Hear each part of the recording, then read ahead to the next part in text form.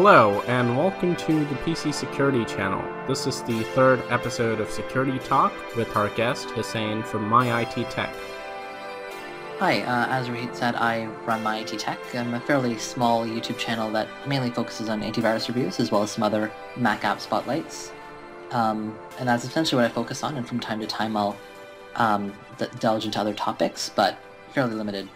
Okay, so you're going to be discussing some of these security topics with us. So let's go ahead and start with the first one that is related to Macs. And you're a Mac user, I'm a partial Mac user, so we both know how it is to be targeted. So fake tech support scam targets Macs. Now, you've probably heard of a lot of these tech support scams on Windows, but have you ever heard of one on Mac? I mean, they usually, when those scammers, they call people with Macs, they're frustrated because they don't know what to do. Mm-hmm. A lot of the whole cold calling usually does happen with Windows, and then as soon as you tell them that you have a Mac, they'll usually hang up or they say that they can't help you.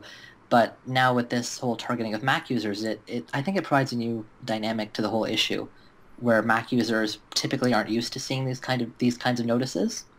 Yes, so they're more vulnerable. Mm-hmm. And, what they typically do is they kind of give you a weird message on a website, or they try to lock your browser, and that is what causes people to panic and think that there is really something wrong. In case of Windows, I know a fair bunch of these scammers, typically what they do is they kind of call you and then they tell you to go to Event Viewer, and they say that all the errors or problems notified over there, those are all malware. So you're infected by malware, we're from Windows, we're going to clean your PC. But this is clearly a different tactic, but this has to do with Macs. But this has become a menace now. I mean, it's bad to see that they're getting enough encouragement that they've started their business with Macs now. Mm-hmm. And I'm just curious on what they might show to users other than just locking their browser. On how would they convince a Mac user that they have an issue? Would they open up console on OS X and show some of the warnings and errors there? Because those are fairly typical, and I assume it's the same for Event Viewer on Windows. Yes, so I think that is what they can do. I mean, Macs are not as vulnerable to problems as Windows. Okay, please, no hate here. We're just talking on neutral grounds. I do not want to turn this into a Mac versus PC debate, but I use both of them, by the way. But yeah, the point is, there's not as much malware for Mac right now as there is for Windows, and it's kind of slightly different. We don't get as many BSODs and stuff on Mac, but I assume that these scammers are able to convince people that something's wrong with their Mac. I don't know what they tell them. Do they tell them that they have malware, or do they tell them that your Mac has some manufacturing problem, or I don't even know what they use as incentive for people to pay them. But well, they're being successful and they're running a large scale campaign, so that is definitely an issue. And I'm sure it would have been very interesting if we could actually just listen in on one of those calls just to hear what they would say. And I think as Macs become more prevalent, and as a lot of people, or some people, do switch from Windows to OS X, that they might think that OS X has all these issues that they're used to on Windows, but they're handled differently on a Mac than they are. Yes, some people just don't want to give up their business. I mean, Windows, Mac, you name it, you might even see them on Linux someday. Let's move right along. So the next topic we have is the ransomware locker. And this was a really weird ransomware event because the author of this ransomware, or the creator, or the cyber criminal, whatever language you want to use, actually, after setting the malware up and getting it in the works and starting to earn money from it, he actually discarded it, and he went back, he wrote a public apology on Pastebin, and he actually decrypted all the users for free. How often do you see that?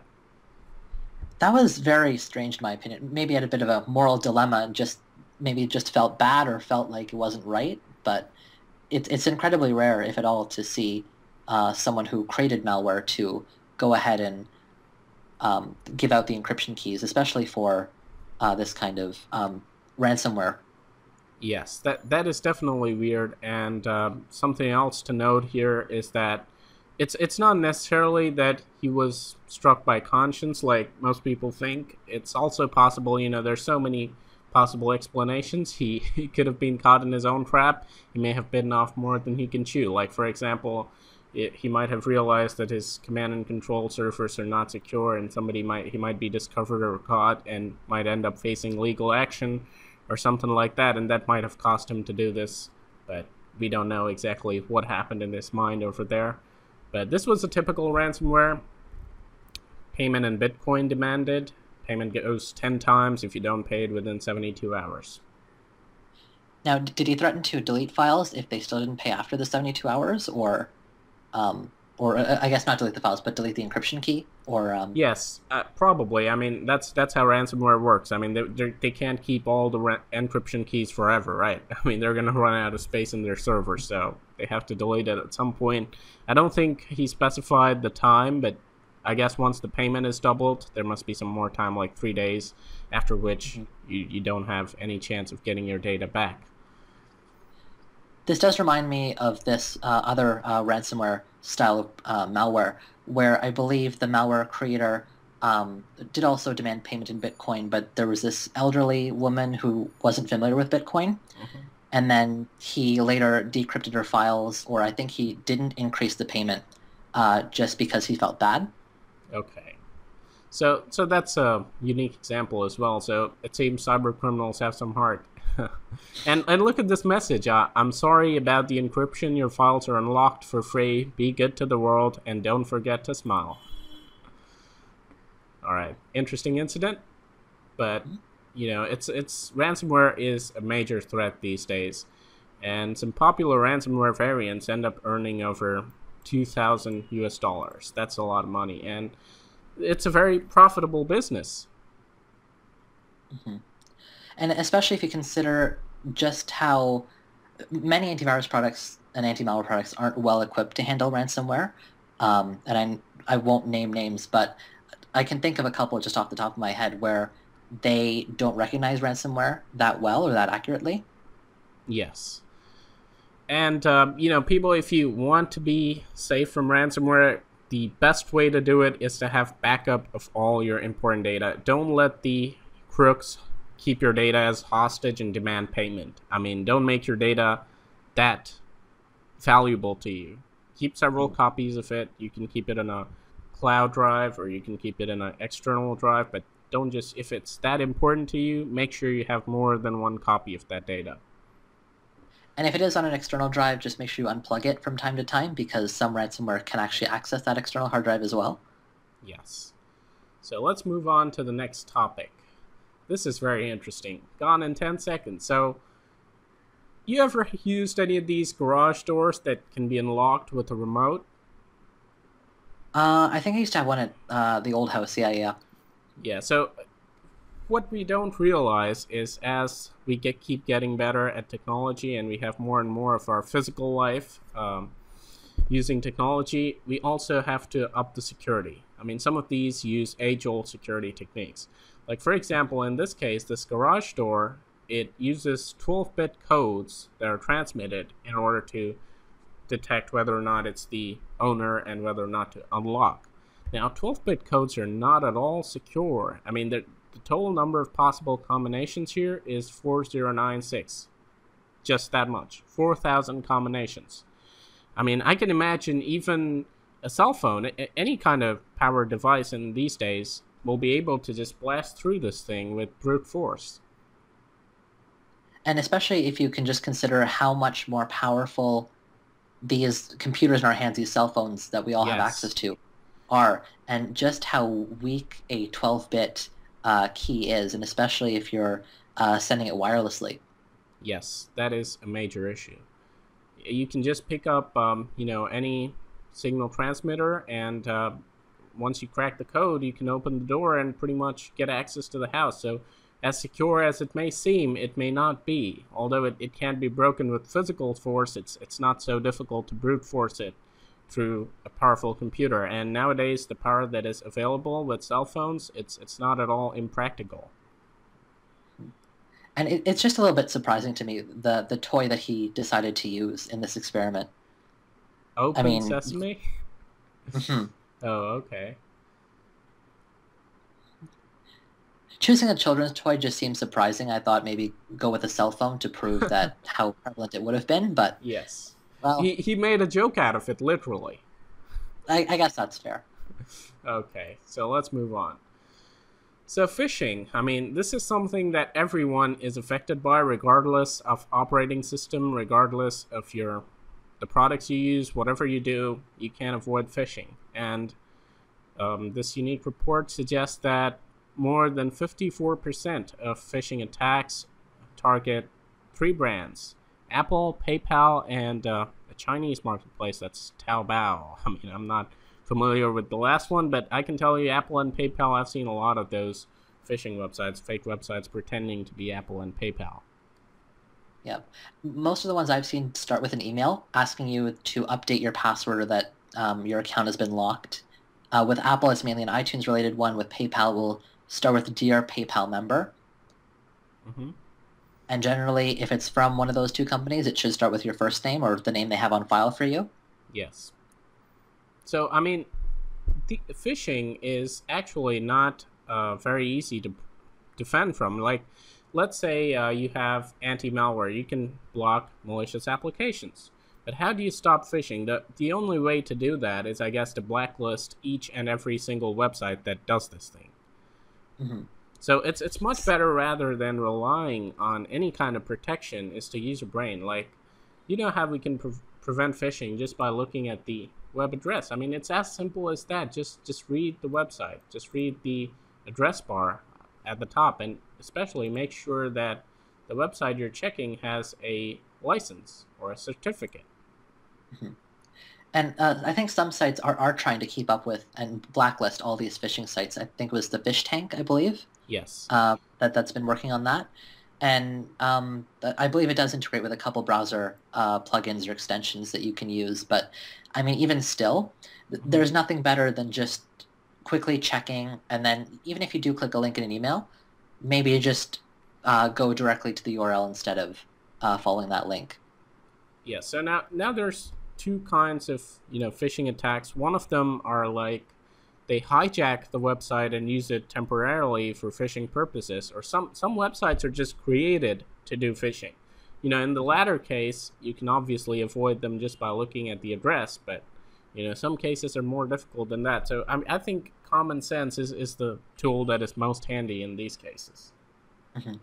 And I think because of just how prevalent, jumping into the later part of the article, at how prevalent WordPress is and how, Yes. I guess, self-installs of WordPress are, it can be incredibly easy. And I guess it gives hackers, I usually don't like using that word, but hackers in general, it gives them a lot of choices in terms of which website they want to target. Yes.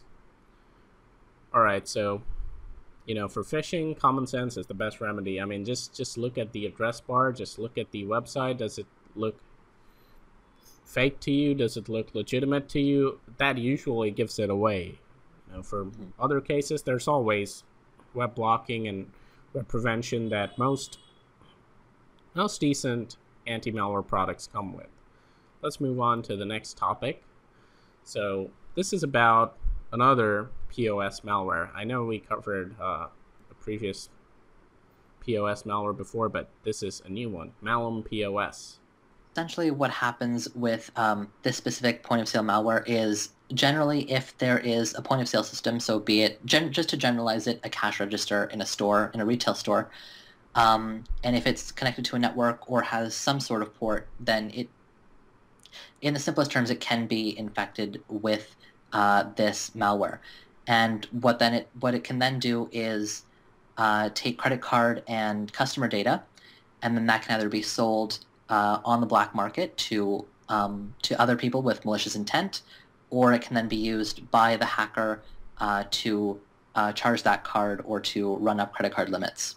Yes, so I mean, this is something that the customer has no way of preventing. That is something that worries me. And what motivation do the storekeepers have to protect their system? So this is a very important aspect, I mean, that probably we should think about a lot. I guess this malware was discovered by Trend Micro, and the most important part is we need to have some kind of motivation for the store keepers or whoever manage those systems to keep their machine secure, because it's so important. I mean, just think about the number of people that are swiping their credit cards and debit cards away in those stores. If you have an infected system, look at the potential. How much data can be actually stolen? I mean, it's unlike anything we've ever seen. I mean, be it phishing, every single customer has to enter their data for it to get stolen. But in this case, all you have to do is infect one of those machines. And once that is done, and once you can scrape the RAM or whatever, you get access to all these different credit cards. And the users won't even know what went wrong or why their credit card details were compromised. And is actually, you talked about motivation for, I guess, the storekeepers or the merchants to protect their systems. Would you suggest, I guess, a proactive approach or more of like a penalty if something goes wrong? Yes, I think there needs to be a bit of both. There needs to be a proactive approach in the fact that they need to do regular checkups and they need to make sure that you do have some protection on those systems. You know, systems that do not have some level of protection should not be allowed to, just be used for these purposes. And there needs to be some kind of penalty or some kind of compensation that they need to pay the users in case something goes wrong. Because this is something like, even let's say I'm a security expert and I keep my computer very secure, and I go to a store and I swipe my credit card. There is absolutely nothing I can do at that position to save myself from this kind of malware, apart from just not using my credit card at all, which is definitely not a solution. Mm-hmm. And I guess another issue would be that I guess merchants might just not be educated on the whole, that they might not know that malware can affect their POS systems and can actually steal customer data. Yes, education is the key. That's why we say stay informed, stay secure. All right, so let's move on to some of the technicalities of this malware, like malware POS. What's interesting about it is it disguises itself as an NVIDIA display driver. Mm-hmm. So I guess it's trying to build up trust with whoever's operating that system at the time. And the thing is, you don't find something weird. I mean, a normal user, of course, we'd be able to recognize the actual driver service and the name, and we could find the location and know that, okay, this is not actually NVIDIA. But for a normal user, even if they do spot something running in the processes that's NVIDIA display driver, you can bet on the fact that they're not going to end it, because they'll think that's the display driver important for their display to function, and they're obviously not going to terminate that. Right. So it almost forces them to just leave it running, even if they think something might be suspicious. They feel as if they were to end that process, then something could go catastrophically wrong, even when it wouldn't. Yes, that is the point here. I mean, it's a good disguise, and it's a particularly lethal band of malware, I say. Of course, at the moment, these are not so prevalent like other threats like ransomware, phishing, and things like that. But as we head into the future, I can bet that a lot of cyber criminals are going to target POS systems. So I guess until merchants do take charge of their POS systems and do decide to start securing them, the best thing you might be able to do is check your credit card statements often? Yes. Always keep a track of your payments. Don't just forget about it. Don't just use it and forget about it. Keep regular checks of your credit card. And if you see something wrong, contact the bank. Yes, always contact them right away. All right, so I guess that'll be it for this episode of Security Talk. Thank you for joining us. We hope you enjoyed it. Hussein, you want to say something? Thank you so much for having me this week, and I really enjoyed this segment, and I look forward to being here again. Okay. So that's it, people. Let us know how you thought about this episode. Give us your feedback. We like hearing from you. And as always, stay informed, stay secure.